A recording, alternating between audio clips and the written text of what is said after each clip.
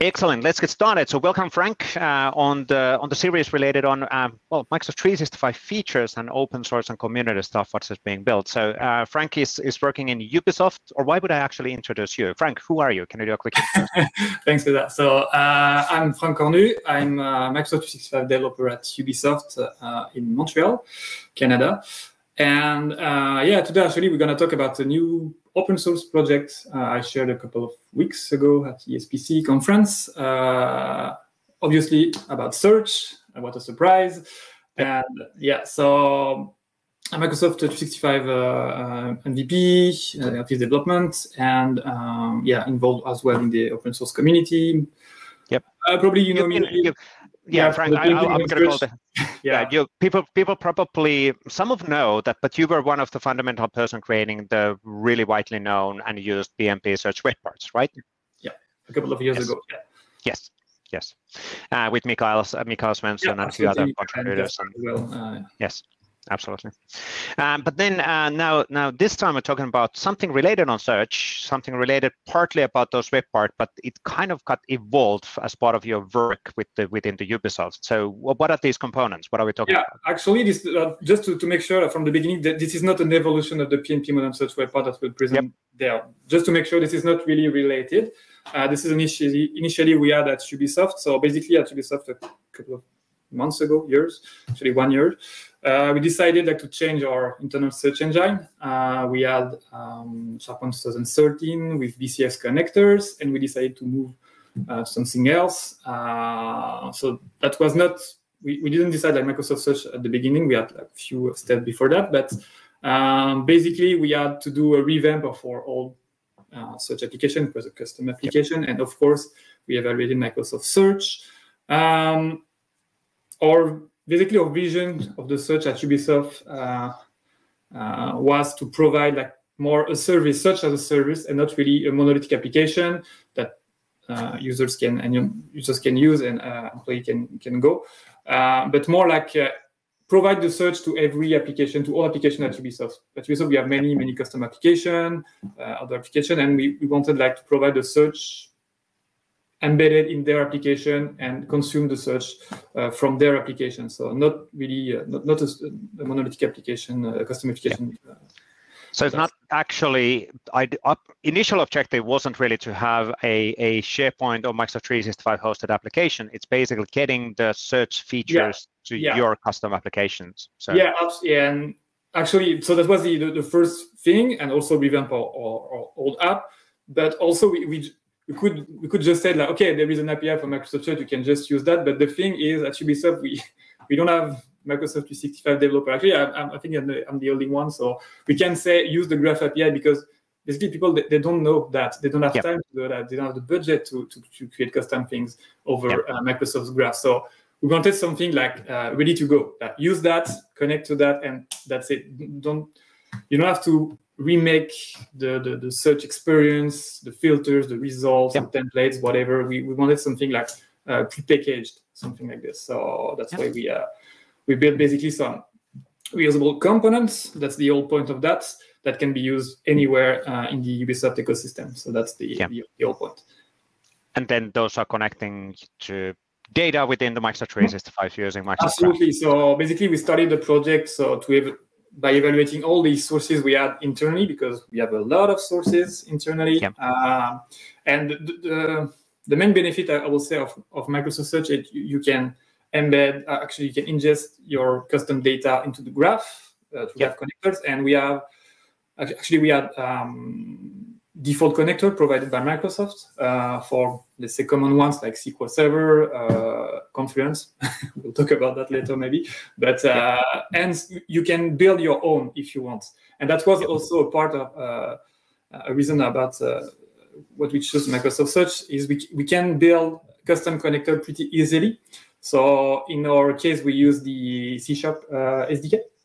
There is C# SDK to do that. I'm not a C# developer at all, but it was really easy to do. You just have to implement some methods and you're good to go. The only complexity is really on the data source side. to connect. But basically, we had the opportunity to integrate our data into Microsoft Search, into the graph, and that went really well, actually.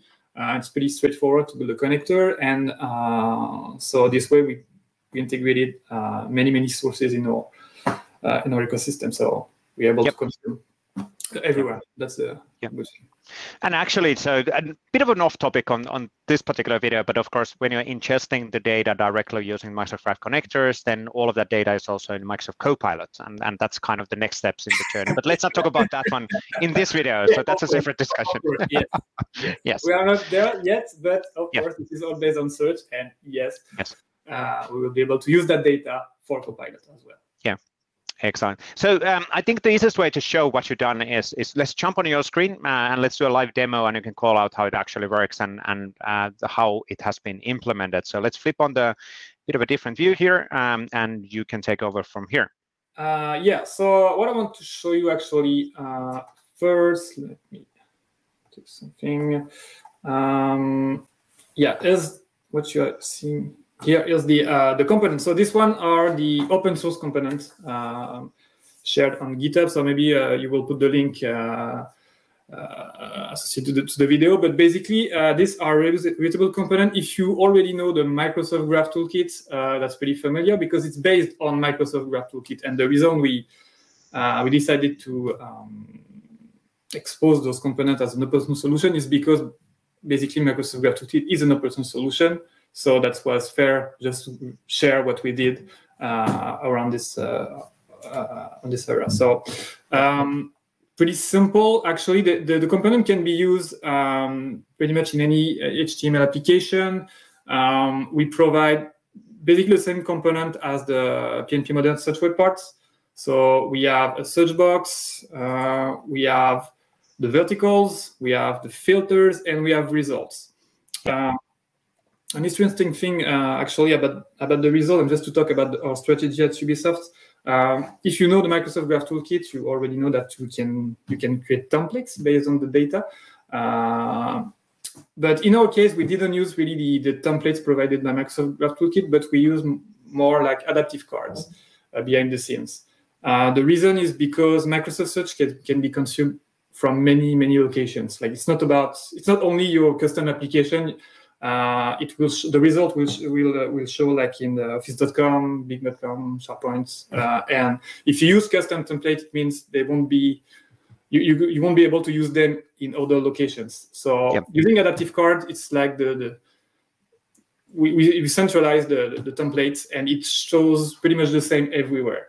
That's the reason behind that. So of course, in the open source components, you can use the MGT templates and also the adaptive card. So on the right, you can see the components, but if I go, let's say, on the page behind this, just to show you, no, not there, sorry.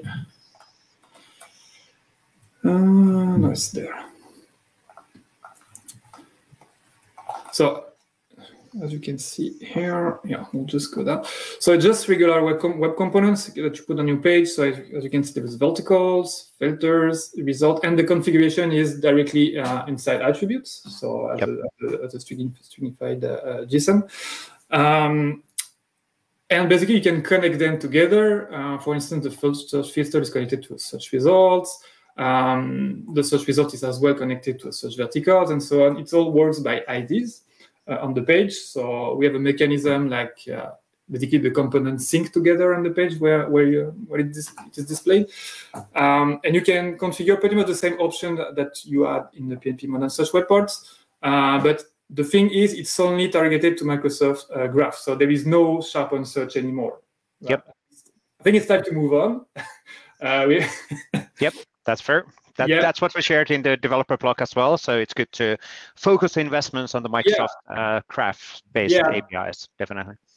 At first, we had some, can we do all the thing we could do with the Search API with Microsoft Search API in Graph? And the thing is, yes, you can do pretty much the same and more, much more, especially when you go with Graph connectors and ingest data into Microsoft Graph. That's the huge benefit of that. You can do pretty much the same thing. So yeah, it's only targeted to Microsoft Search, so no more SharePoint Search, SharePoint REST API there. So as you can see, it's pretty simple. Of course, this page is pretty, let's say, complex. We have a lot of options, but it can be really, really simple, like just a query text to display results, and that's it. And I talked about as well the templates. So as you can see, there is a template there. We provide different templates, for, let's say, the loading part and also for the results themselves. But it's really, really, really simple as well. You can do plain JavaScript here, or we also provide, as I mentioned, an adaptive card component that you can just actually you can write the JSON payload directly in that component, or point to a shared location, a file, let's say in SharePoint or whatever, accessible. Yep. So yeah, if I go to the experience there on the right, it's pretty simple. What we did. Actually, that's the thing you see here is literally the same thing we had at Ubisoft, except that at Ubisoft we use an internal design framework.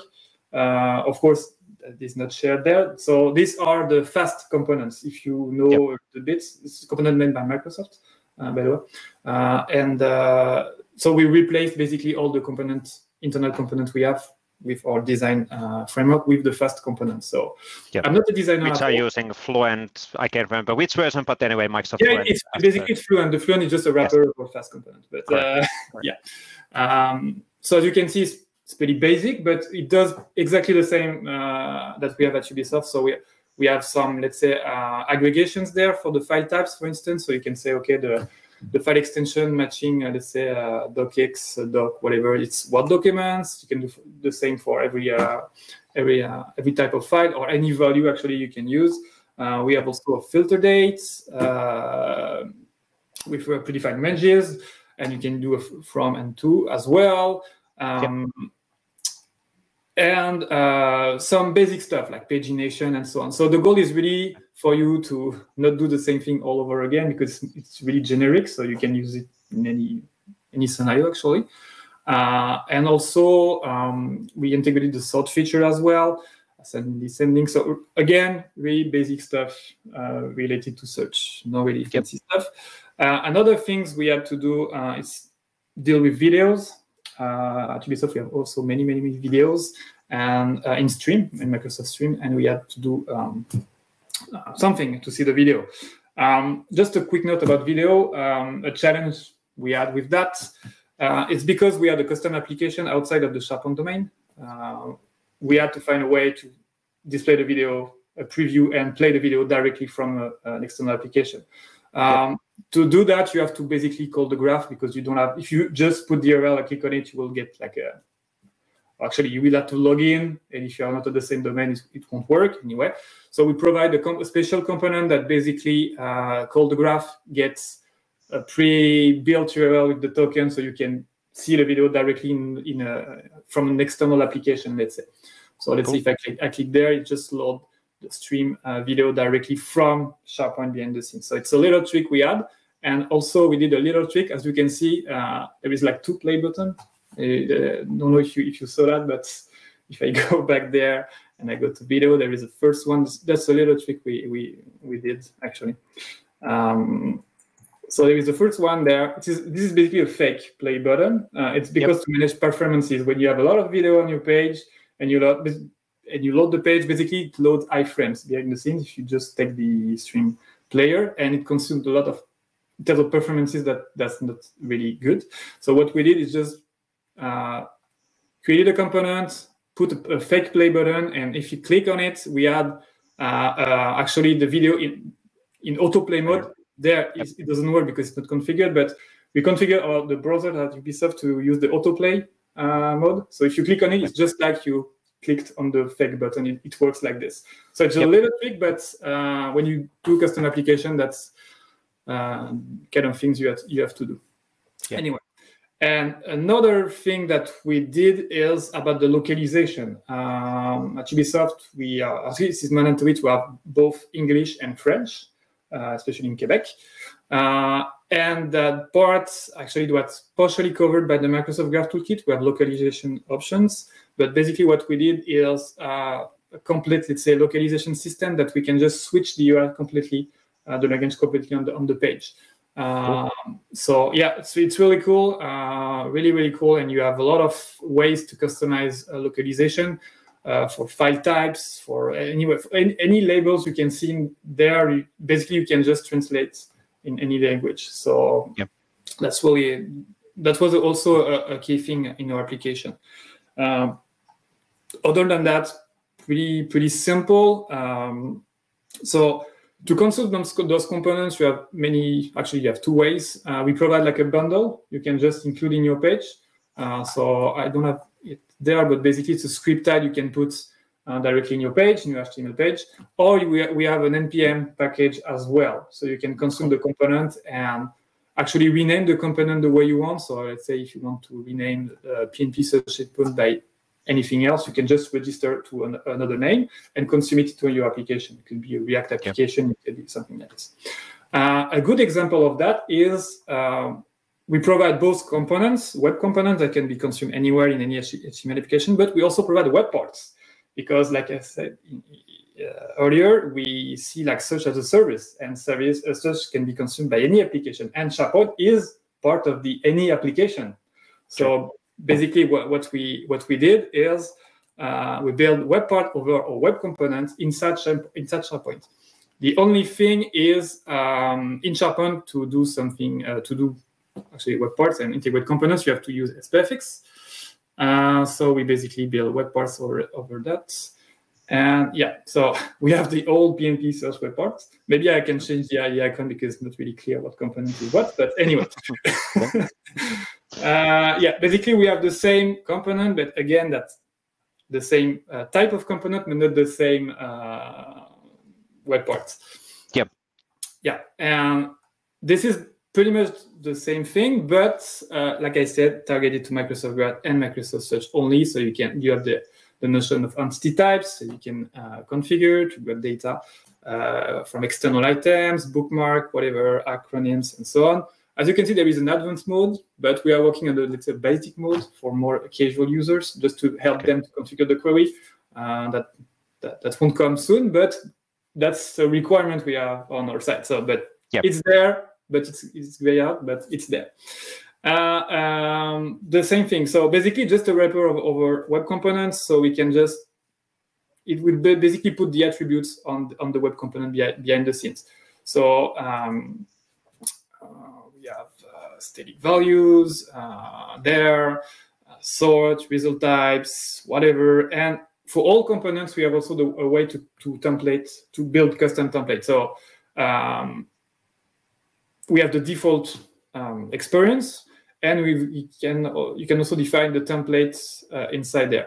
So yeah, that's kind of different of the PNP modern search web part. In the modern search web part, we had some pretty fun layouts, I would say, like cards, list, slider, whatever. In this case, that's not really the same. It's more like default custom. And in the custom, you define all your templates. So it can be, for instance, for the data, like this, or let's say shimmers, whatever. And that's the way it works. So makes sense. Makes sense, and it's available for all web parts that provide templates. So filters for the same, search boxes for the same, and it's not a template for the old experience. In web components, you have the notion of slots. It's a little bit technical, but basically we expose some part of the component you can customize. So it can be the filter name, it could be the whatever, the result, but it does not mean you can control the whole experience, like you can override everything. That's not the way it works, and I can show you that right away. Let's say I will take the, which one is it? Filters. I really need to change the icon because different date. I need to read the description to see what, is it this one? Is it this one? Yeah, it is this one, yeah. Yeah, we'll just connect it to the, there, and yeah, for filters, you can as well configure all the aggregation and so on. But in the template, like I said, you can just control, for instance, the filter value or the filter name and so on. So let's say So behind the scenes, these called slots, web components. Normally it should work, yeah. And you can see that I said uppercase, and you control just the experience of the filter. That's the really cool. So you can consume those components in SharePoint and also in any application. So directly in an HTML page or from your favorite framework. Now, before we stop with the screen sharing, can you share the location? Where are these components? Just as a reference, or we put it obviously in the recording on same. Where are they? Actually, yes, sure. Good. So we'll just grab the URLs and the GitHub. It's under the Microsoft Search organization on GitHub. So I just need to put the link, but yes. Too many screens, too many windows, right? Yeah. That's, sorry about that. Okay.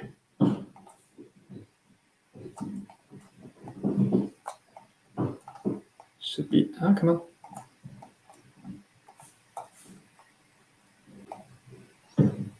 Yeah. Excellent. So underneath github.com/Microsoft-search, and then absolutely. In there. Microsoft Search, PNP modern search components. Like I said, it's another initiative because in Microsoft Search you have PNP modern search, and now you have the search component, the core component. Like I said, it's not the same. And basically, you can just run exactly the same thing as me. So you can just go on your page and for the components, just serve them. So just really be simple. You just go on the package there. Sorry, where is it?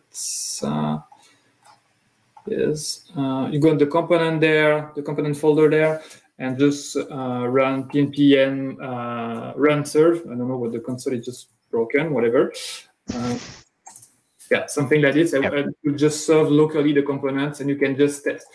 The thing I did not mention is, of course, to access your results, you need to connect to Microsoft Graph, and the way you connect is by creating an Azure AD application or an Entra AD application. Is it the right name now? I don't know. That is the updated name. Yes, same thing. Same thing but different. Differently.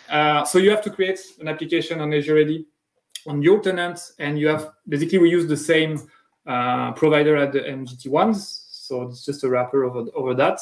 We just rename them PNP to avoid conflict. If you use already MGT, you can have conflict in the names. Provide a client ID and redirect URL. Basically, actually the tenant, and if you want a redirect URL, and you're good to go. And don't forget to allow permissions in the application as well for Microsoft Search, like to consume external items. You have to approve external items .read .all whatever. Otherwise, it won't work. So that's the prerequisites to consume those components. And for the search web parts, that basically like any other SharePoint framework application. They just work magically. So that's fair. Now let's stop for a quick from screen sharing. This is really cool, awesome intro. We'll get the URLs and everything on the video notes and also on the video text. But now, Frank, I'm kind of an interesting, because this question might come from the other people who are watching the video. Why on earth Ubisoft and you are sharing these components free within open source for community? So. The first thing, because like I said, it's all based on open source solution. Like we use MGT for our own internal application. So to me, that's just fair to just share what we have. First thing, and also we are not a Microsoft 365 company. Like we make games. We don't make like Microsoft 365 products. So actually, there is no reason to not share this kind of thing.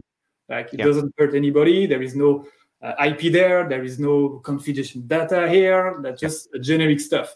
So otherwise, you will have to do this by your own, and it takes time. Trust me, it takes time to get this. And also, it got tested by thousands of users at Ubisoft. We are like 20,000 employees, so we already know what is working, what's not. So that's the thing. That's really cool. And I have to say thank you for coming back, contributing back on the community. That's always really, really awesome. So it helps on growing the ecosystem and helps on bringing out opportunities. And even though you would be a Microsoft 365 house, sharing back will basically evolve the ecosystem and create the ecosystem larger, and then therefore increasing the market, and therefore more customers being interested on things. But anyway, so that's really cool that these are now available. Now, a few more questions. So what about contributions? Are you actively looking into people contributing there? Is that part of the thing, or is it more given as a here it is, and we'll see what's going to happen in the future? Sure, everyone is welcome to contribute. Of course, it can be pretty complex at first when you see the code and all those things. So, but of course, if someone wants to contribute, it's an open source thing. So, let's go. We had some talk with the Microsoft Graph Toolkit team to integrate those components into Microsoft Graph Toolkit. It's a little bit complicated. We don't use the same stack, but because they already have such results components, if you look at the library, the latest ones, sure. So that's for now. That's not in the plans, as far as I know. But everyone can contribute, fix bugs, whatever. We have a lot of the main difference. Now we have tests on the between PNP modern search web parts. So now we have tests, so we can start adding some tests, some documentation. Even if you are not a developer, you can just add scenarios and templates or something like this. And then the from a licensing perspective, are these MIT licensed? Yeah, it's MIT licensed like any other. Okay. So basically, you could use them for any purpose. Yeah. So that comes back on if you are, whoever is watching this, if you are a Microsoft 365 consulting house, you could actually, take some of these components and then you can provide the support for your customers. So open source doesn't have enterprise level support, but of course, whoever can and is willing, they can offer support on top of the open source and as a service for whatever within their customers. So that's one way of taking advantage of the open source. Absolutely. So. Yeah, and another thing I didn't mention is we have also, like Microsoft Graph Toolkit, we have a playground when you can go where you can go to just test the component live without deploying them, you can just explore the behavior. So also it's in the GitHub repo, but just to mention, you can just play with them without deploying them. Yep, that's actually really cool as well. We'll put that one on the references on the video as well.